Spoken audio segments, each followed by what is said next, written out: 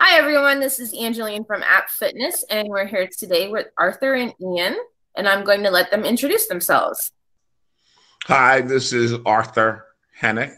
I am the father of a young man who is 33 on the autism spectrum. Okay, hi.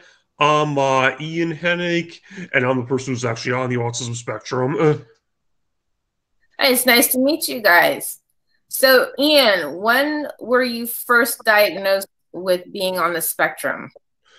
When I was about 3 years old. Yep. Okay. And as you were going to school, did you feel that you were different than everyone? Did anyone treat you differently? Did you notice different things that stood out to you?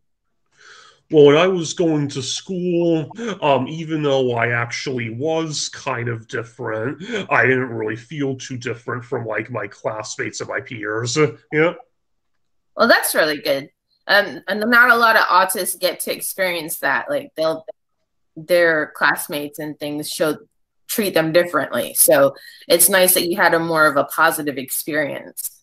Yeah, in school, I generally had more of a positive experience. I wasn't really treated that differently or too differently. I generally was able to like fit in and get along with my like classmates and peers, and my friends and stuff in school. So yeah, In school, Ian was included uh, in an inclusive model as much as possible, with the exception of a couple of activities when he was pulled out of the classroom. Okay. What was it? Group activities or sports or It was more like speech therapy and okay. uh, occupational therapy and physical therapy. yeah, because of my autism or my disability, I would from the time I was in school, I had or got like speech therapy and occupational therapy and some physical therapy too. So I had those excuse me kinds of things when I was in school actually though too. So yeah, Okay. And Arthur, is there anyone else in your family that's autistic? Like anyone, your parents, siblings, anything like that? You don't have to say their names, but No, not that we know of.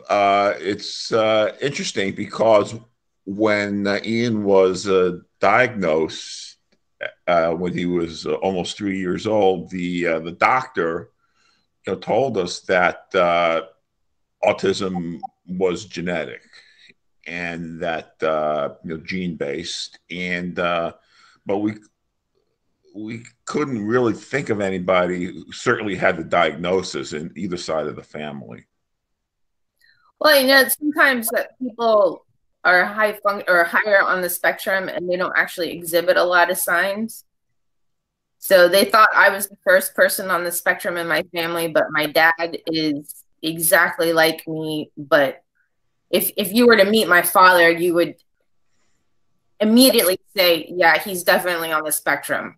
But I'm sure like back in the day, they didn't really like to diagnose people a lot, and people were afraid of diagnoses.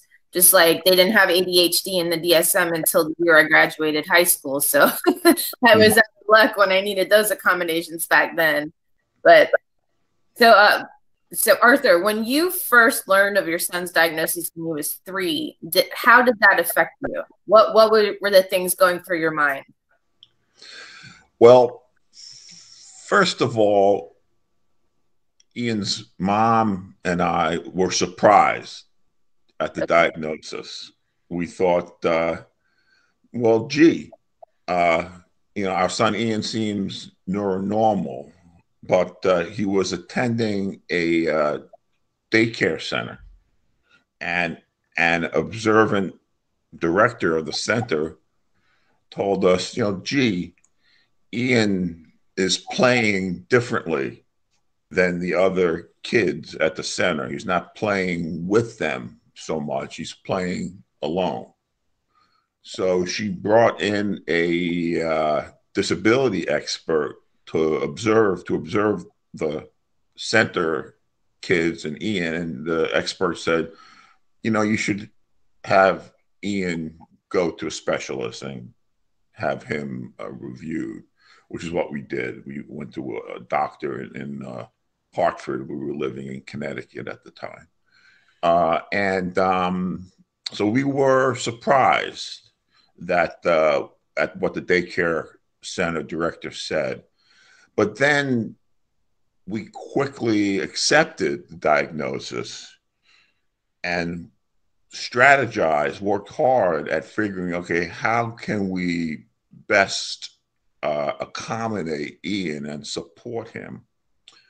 And the doctor who made the diagnosis was very supportive and had a lot of insights into Ian's behavior and growth.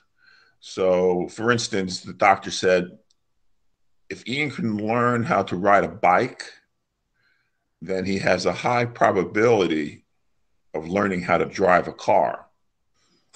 So we thought, great. So as soon as he was old enough, we taught him how to ride a bike, and he quickly picked up on that. And sure enough, about how old were you when we started giving you driving lessons? When I started learning how to drive, I was 16 and almost 17 when I started learning how to drive. Shortly after I got orders permit to drive. Yeah, yeah. We gave him a lot of practice because we were nervous at first, and we spent hours driving around an empty church parking lot, not on a Sunday, and until he really got accustomed of being behind the wheel. And so and then eventually, after I drove around like church and other parking lots like that to practice driving, I eventually got to drive like on the roads or roadways, actually driving on roads to practice some of that though too, which eventually happened as part of my learning how to drive. Yeah. Really excited about learning to drive. Yeah, I was excited about it. I have been looking forward to it, and I was glad and happy to learn how to drive. It was excited for you to have that experience, actually. Yeah. So he spent a lot of time practicing. And how old were you when you finally got a license? Okay, so even though I started learning how to drive when I was 16 or 17, shortly after I got my learner's permit to drive, I actually did not get my driver's license, though, until I was 21. So that's the old actually was when I finally got my driver's license to drive. Yeah. Now, do you drive your dad around now too? I can do that now. Yeah, I do drive my dad around sometimes when he needs me to. I'm like sometimes when I go out driving, I ride in the car while my dad drives, but sometimes I drive my dad places though too. So that works out well. So I can do that sometimes also. Yeah.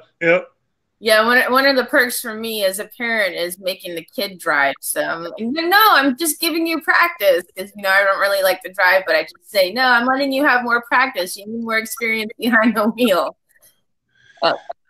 So Arthur, before you found out your son was autistic, what did you know about autism? Very little. I'm trying to. My wife and I saw the movie Rain Man, but can't think what year it came out. And I think we realized, okay, the Dustin Hoffman character is, very different, and he clearly has a disability. Maybe we knew the word for it, maybe we didn't. But I think we were smart enough to know that it wasn't representative of the disability. And really, other than that, we did not know too much. I mean, we knew Ian was smart and he had some gifts, but we ended up jumping into a lot of research on the topic. We read up on it after Ian's diagnosis and, plugged into some spectrum groups and went to a conference or 2 or 3 in Connecticut to learn more. And we even went to a conference where Temple Grandin spoke. And it was all, quite encouraging. Okay. The point of my asking that question is because a lot of people don't know about autism and their only references are what the media portrayals are. So, even the younger generation, they just look at what they see in the movies. Like there was this movie called The Night Clerk on Netflix, and John Leguizamo said he played a cop, and he said to one of the victims' husband, "You know, those people on the spectrum, they're all violent." And that was another reason why this podcast is so important to me, is because of movies like that. They skew the perception of autists, and they lump us all together, and they say things like that when it's not true. They don't go into, oh, okay, well, maybe the person is having a reaction to being overstimulated. They try to justify it by saying, oh, they're just violent. You know what I mean? Mm-hmm. Yeah. Well, for instance, most people don't know that there's an autism spectrum. Yeah. You know, that it could be a person could fall on the spectrum in a wide range of abilities and disabilities. And they think it's a narrow range and that more or less one size fits all. So when you say the word spectrum, that's like almost foreign to a lot of people. Yeah. When you first learned about Ian's autism and you shared that with other people, like friends, family, coworkers, how did they respond?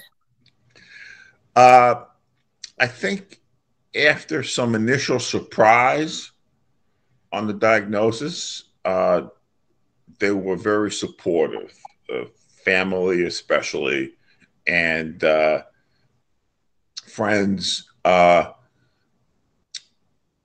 Ian had friends throughout school, and you know, when there were birthday parties at a certain age, he was invited to birthday parties, weren't you? Yeah, that's true. I was like, I would have my own birthday parties when I was a kid that I would invite friends to, that friends would come to, but I would also get invited to like other friends' birthday parties and stuff. From the time I was a kid, from the time I was in school, I would go to and stuff, and I would sometimes do like social things for all the times I was in school to hang out with like friends and stuff. So yeah, yeah. And you know, while growing up, Ian wasn't the most socially engaged. He was, you know, high functioning and still is, and so I mean, he was able to talk and participate in group activities. So that helped make him feel included. Yeah, that's it. So I know you said that you had some speech therapy when you were younger. Did the person that diagnosed you ever mention anything that you might be nonverbal? That might be nonverbal. I think, did you ever mention that? I don't think so, right? Yeah, or you didn't, so yeah, probably. Yeah. No. No, you didn't. Okay. Ian. No, I'm sorry. The reason I'm asking that is because sometimes the person who diagnoses will say, okay, I think your child's going to be nonverbal, and then they start speech therapy to see if the child will become verbal. That's why I asked that question. But go ahead. I'm sorry. I didn't mean to interrupt you. Not at all. Ian's speech when he was diagnosed was developing, you know, a little bit on the slow side. So he immediately we enrolled him in a pre-kindergarten integrated class where there were like 3 students with disabilities and 3 students who were neuronormal. And the teacher, who was excellent, actually used American Sign Language to help the less verbal kids learn to speak. And that helped Ian a great deal. Okay. When he was about 3. When I started, I was about 3. Yeah. Huh. Okay. So, Ian, do you STEM? You know what STEMing is? STEM, STEM. like science, technology, engineering, mathematics. No, I don't do stimulation. You didn't say STEM. You said stimulation. Okay, like stimulation. Okay, yeah. So, yeah. So sometimes I feel I like have stimulation or feel stimulated. That has happened to me before. Anyway, yeah, yeah.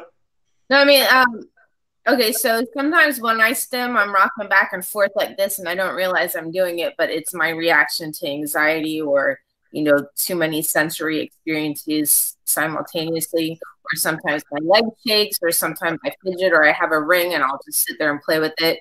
Do you ever had, when you experience overstimulation, do you notice that you're doing certain things kind of like that? Yeah, kind of like that. Like when I experience stimulation, overstimulation, sometimes I'll do stuff like shaking or flapping my hands, and sometimes I'll do things or stuff like shaking or rocking my head, things or stuff like that. So I'll do that sometimes. Yeah, or I'll do those things sometimes. Yeah, yeah, yeah. What do you still make noises? Occasionally I'll make like noises. I used to do that more when I was younger, but I don't do that so much or as much anymore now though.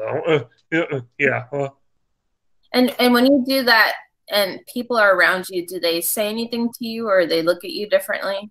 Well, sometimes if I do that when like in front of other people when other people are around, I don't do it so much. Like I often do it by myself or alone, but occasionally sometimes I'll do it like in front of other people. When other people notice that sometimes they say something about it or they have said something about, it, but sometimes they just ignore it or don't though. So that's the thing with that. Yeah. Okay. Okay. Yeah, because sometimes, like if I'm at a grocery store or something, and my roommate's with me, and he notices that I'm just getting, not hyper, but it's just too much because I can hear everything. I can hear people breathing. I can hear tapping. I can hear every single thing, and then it just the lights and every smells. All my senses are extremely heightened, so I don't like going out in public too much because then I just get all of that sensation at one time. And then sometimes I just do that reaction and I don't realize I'm rocking. And the reason I ask you that is because people look at me like I'm crazy and they'll ask my roommate, what's wrong with her? Is she weird? Does she need an ambulance or something like that? So I'm glad that you've had a positive experience and that you're surrounded with people that accept you and are positive about that. That was my point of asking that question. Yeah. Okay. So when I don't like, sometimes people will say, oh, so you're autistic, what's your superpower? I don't really like the word superpower, but so for example, I have an eidetic memory and sometimes I do scripting. So what dimension do you think that you excel at? Do you think that is also because of the autism? Well, I will say that with me being on the autism spectrum, I do have like a very good memory for remembering things, like a photographic or photographic memory, especially like my long-term memory is like really good or very good. So I do have like a good and strong memory or like good memory skills. Yeah, yeah.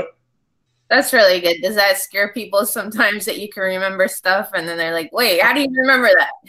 Yeah, occasionally I would say, occasionally sometimes that has happened where when I talk about something that I remember, can't remember, that was like a long time ago, like long-term memory wise, especially if occasionally people will say like how can or do I remember that last that or how I remember all this or all that kind of thing. I have heard of gotten that before. Yeah, yeah. Yeah. Are you involved with sports or anything like that? Well, I'm not really very athletic. Like I don't really do or play any ball sports, but I like to do like some outdoor recreational sports. Like I like to swim, I like to walk and bike ride. I like to occasionally play golf, things like that. I would say my favorite ball sport, too, if I have a favorite one, would be golf. But I don't play many ball sports though. So yeah, yeah, yeah. That's pretty good. Do you have Yeah. any do you have any hobbies too? Any hobbies? I mean, like, well, I like to do things in my free time, basically stuff, things like, watching shows and sports on TV. I like to go on the computer or internet to use Facebook, email, and social media, and sometimes look up things on the internet. And I like other people on the internet, and I like to listen to music and read sometimes. I listen to music and read books sometimes too. So those are basically like my hobbies that I have, things I like to do for fun in my free time. Yeah. What are your favorite books? Books, well, I like, well, for books, I actually have a pretty big collection of travel books. So sometimes I'll read travel books, and sometimes I'll read, and besides travel books, I'll also sometimes read, well, like biographies and autobiographies of people. I'm into, political biographies, like biographies and autobiographies of politicians and other people like that. So I've done some reading of those kinds of books too. Actually, yeah, yeah. Yeah, it seems like you're continually you enjoy learning a lot. Is that Yeah, uh, I do enjoy learning a lot. I'm the type of kind of guy where I always enjoy learning new things, so I do like learning a lot. Yeah, yeah. did you go to college? I actually did. Yeah, that's another thing we could talk about.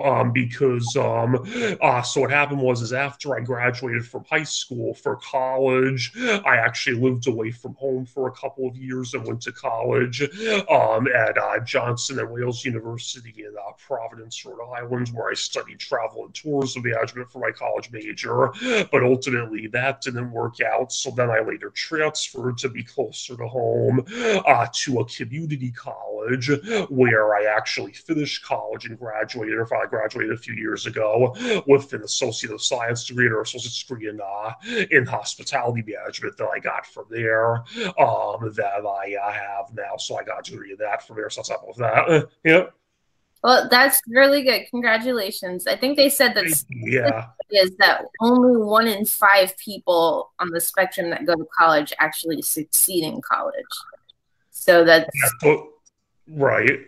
So for me, it took a while, but I ultimately succeeded in getting my degree and graduated from college. So it worked out well. Yeah, yeah. so congratulations for that, because I think a lot of people don't understand how difficult college is for us.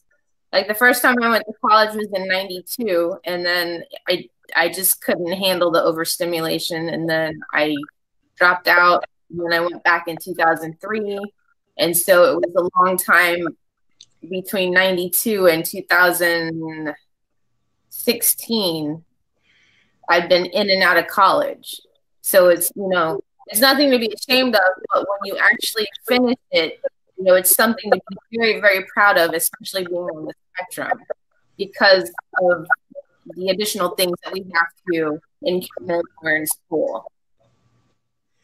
Right. I can understand though. Yeah. Okay. Yeah. Did you take a lot of your classes online, or did you take them in person? My classes, I took like in a classroom in person. I didn't take any of them online or on the internet. So that's what I did. Yeah.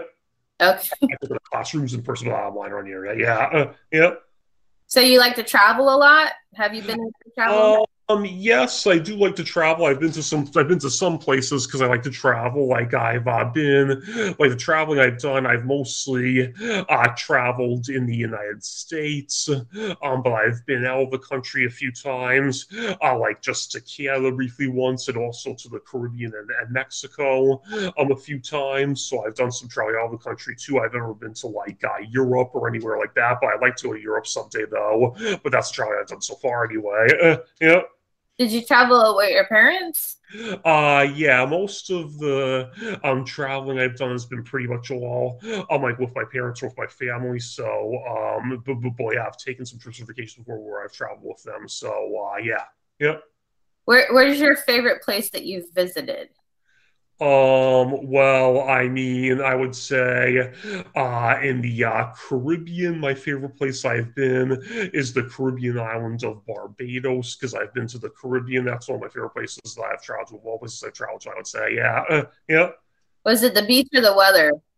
Well, I liked the weather and I liked the beaches and the sports and recreational sports you could do there, water sports, beaches, weather. That was all fun when we were there, actually. Yeah, yeah. So Arthur, what kinds of things do you guys do together as a family? Well, Ian touched upon traveling. We all like to travel together. We now live in Florida, and when we moved from Connecticut to Florida, we took a very slow car trip south, and we stopped many times along the way, visiting family and then visiting cities that we always wanted to go to, like Charleston, South Carolina, and Savannah, Georgia. Um, so that was fun. So yes, we do like to travel. Yeah, that was fun. Ian and I like to play golf, even if we just hit some balls at a driving range and practice, Mhm. because it's such a difficult game to master.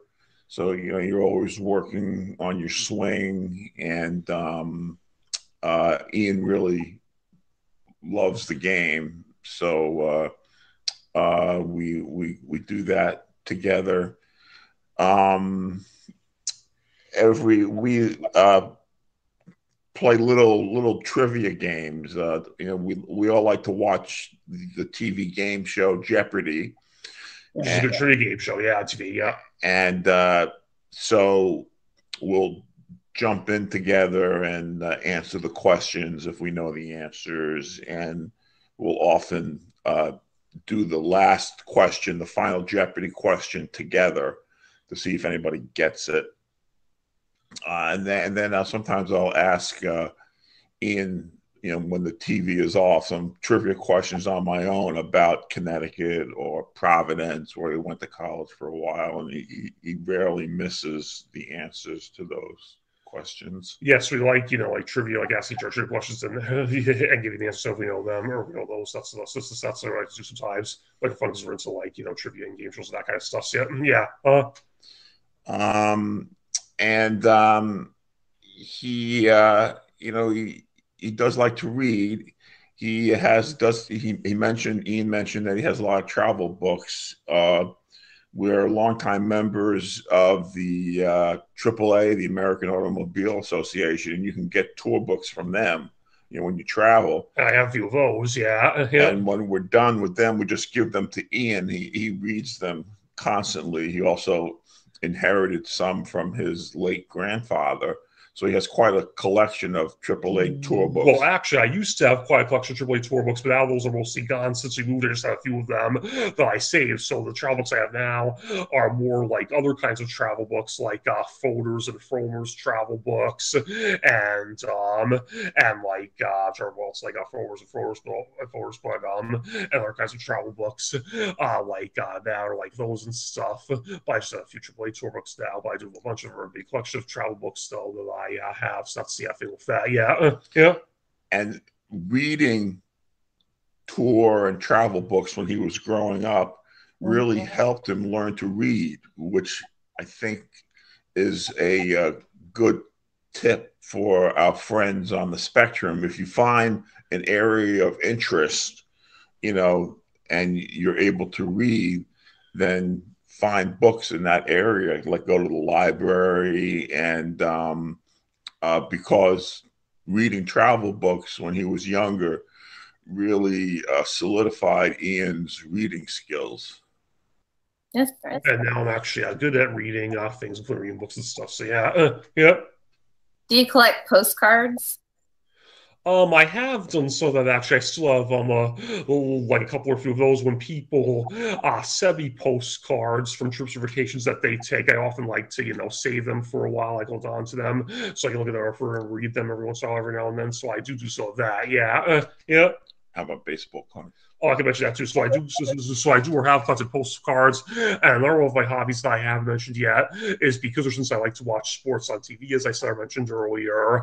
I also like to collect baseball and other sports cards. I have a lot of baseball cards in particular, and I have like a few little football and basketball cards too. But I have mostly baseball cards that I like to collect as for sports cards, though. Yeah, yeah. What's your favorite baseball team? They're a baseball team. So in baseball, I'm actually a New York Mets fan. So that's my favorite baseball team. Yeah. Okay. So, Arthur, what would you like to tell parents that are learning about the spectrum for the first time that might be scared because they found out that one of their children is on the spectrum? Well, I think the number one thing is to realize you're not alone, that there are, resources out there other parents, support groups. If there's a school that you like, and that could be difficult sometimes, I realize, with good staff, I mean, lean on them, and then learn as much as you can about the autism spectrum, and be very supportive of your child, uh, because it's a gift to have a child on the spectrum, and you want to make the most of it and get the best possible outcomes, whether it's in school or at home. I belong here in Florida to several autism groups on Facebook, and I see a lot. I see a lot of postings from parents who sound like pretty desperate because their child, for instance, has constant meltdowns, or isn't learning to eat, or isn't potty trained, and you just want to tell them, hang in there. It's going to get better. Learn as much as you can. Be supportive, and things will surprise you at how they turn out. Yeah. What part of Florida are you in? We're in the Tampa Bay area on the Gulf Coast. We actually live in Clearwater in the Tampa area on the Gulf Coast. Yeah, that's where we are in Florida. Yep. Yeah, App Fitness is based in Orlando, and we were going to have fundraisers this year so that we can open up a nonprofit fitness studio specifically for autistic people. But obviously, COVID hit. So eventually, when we get our studio open, you're more than welcome to come visit us. And, if we have a group meeting or something like that, you're more than welcome to speak at it. That's going to be down in the future, after, because we don't know how long COVID's going to be. Sure. Thank you for that. That'd be good somewhere in the future down the road to do that. Yeah. We'd be happy to. Can I ask you said a fitness studio, like a workout studio? Yeah, I'm actually, so the backstory behind that is that they didn't notice the characteristics of my being on the spectrum or my having ADHD when I was little, because my father was in the military, and ever since I was little, he always made me play sports. So even as a baby, before I was able to walk, he would hold me and try to make me kick a soccer ball, because that was his favorite sport. And then I started walking at 9 months and speaking, and he had me he wanted a son, so I was basically like a son. So I was on the boys soccer team, and I did gymnastics, capoeira, racquetball, ping pong. I've flag football. I've done so many different sports, but it wasn't until I got older and I started my activity increase that the symptoms became more evident. And I found myself exercising in gyms for up to 7 hours a day. And then the doctors told me, well, that's because exercise occupies the same motor functions as ADHD and autism. And I was going through a rough period of time. I don't know, Ian, have you been employed? Yes, I've been employed. I mean, I don't work right now or currently because I was let go from my last joyous job due to coronavirus or COVID-19 concerns, but I have worked before several different jobs in the past. Because or since in college, I studied hospitality management. Since I graduated from college 5 years ago in 2015, I've had a few different jobs working specifically in hospitality and customer service, including a couple that I did in Connecticut and a couple that I've done in Florida since we moved out here 3 years ago. In Connecticut, I worked in a hotel kitchen as a dishwasher, and also in a retirement facility kitchen as a kitchen utility worker. And since I've been in Florida, just since we moved down here 3 years ago, I've worked.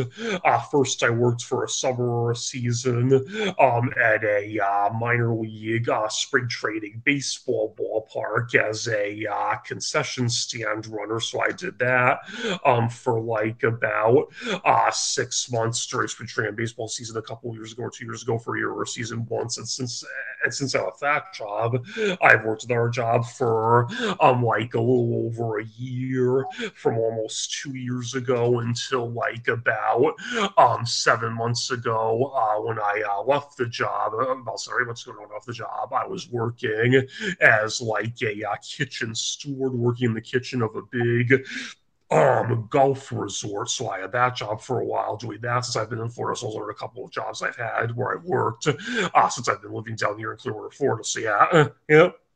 Okay. And I'm asking that because I know a lot of people, even on Facebook, that have told me this, and then also I've experienced it myself. There's a lot of workplace discrimination, especially I'm in the legal field, and when people find out I'm autistic, then they tend to treat me differently. I've actually been at a firm where the HR person researched lobotomies and tried to get me to schedule one, and she says, if you don't, schedule this surgery and you continue to be autistic, then you can't keep your job. So. Did you say lobotomy? Yeah. That's disgusting. It is. And I tell people that even though I'm in the legal field, the law firms are probably the most illegal places to work because they can always find loopholes and things like that to get around the thing, to justify what they tell people and how they treat people.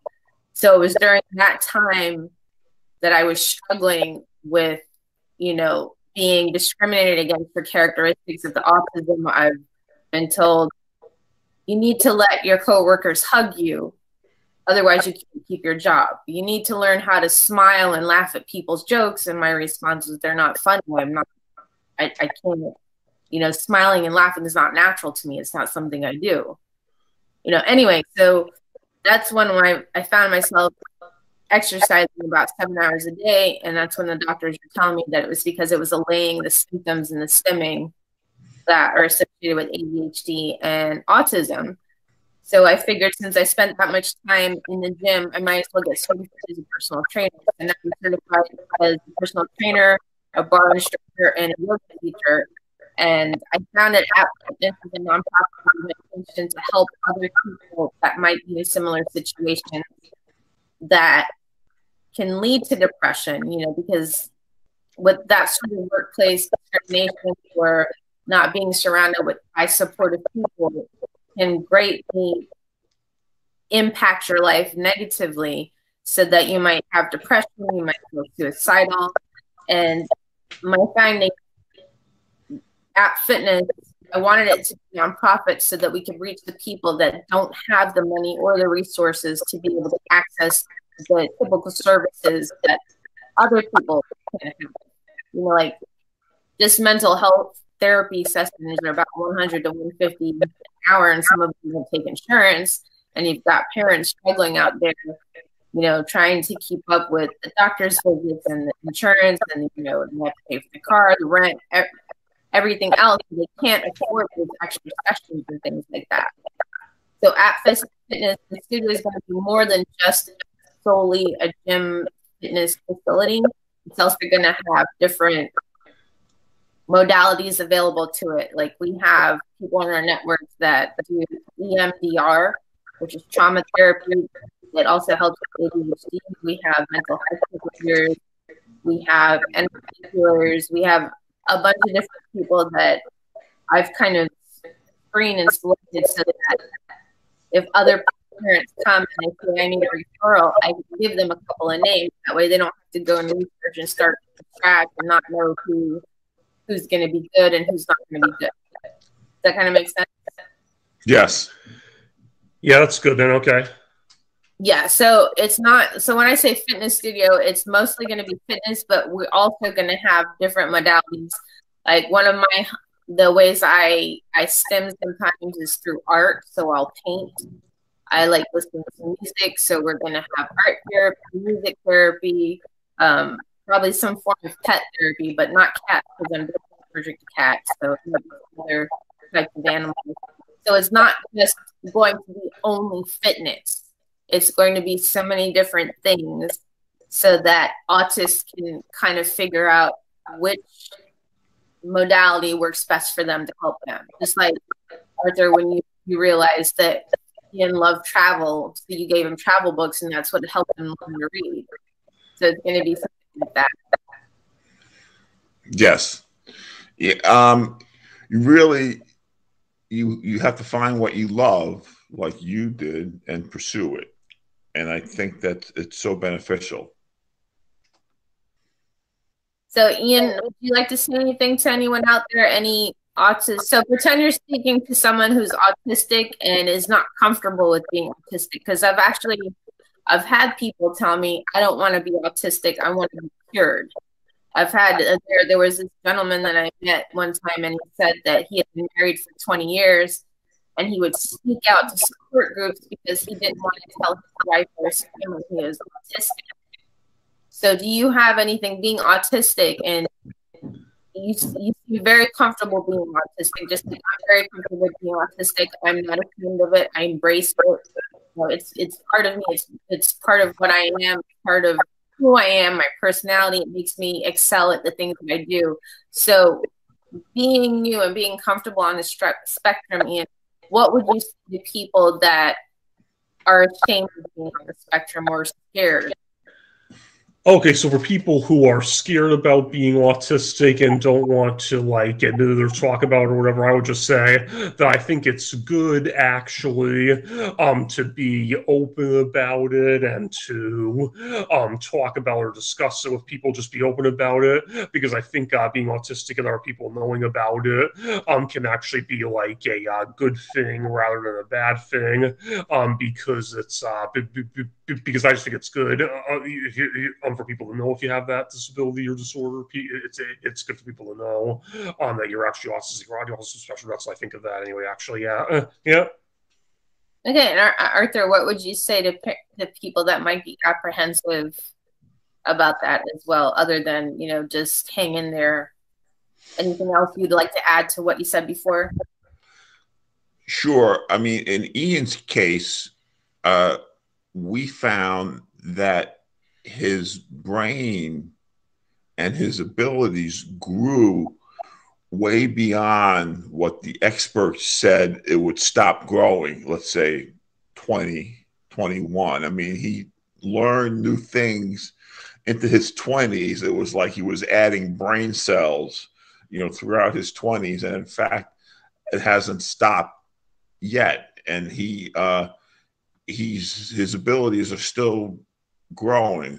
So, it is possible to, grow and change, way beyond when you think there should be a stopping point. Okay. Well, I'm glad that we had the chance to have you as our guest, and maybe, we'll be able to have you as a guest again in the future. Maybe okay. Our studio, but it was a pleasure speaking with you guys, and you are very positive, and you're sending a very positive message to people, which is the whole point of this podcast, is to be positive so that people aren't afraid, and to break the shatter the stereotypes and the myths about autism, the negative ones, because that's all we really care about in the news. And so it's been a pleasure speaking with you guys, and I hope to speak to you guys again soon. And I hope you get to have some more travel time in after COVID, and get some more nice postcards. That would be good. I hope so too, actually. Yeah. All right. All right. You guys have a great Halloween. Thank you. Thanks for your time today. Yeah. All right.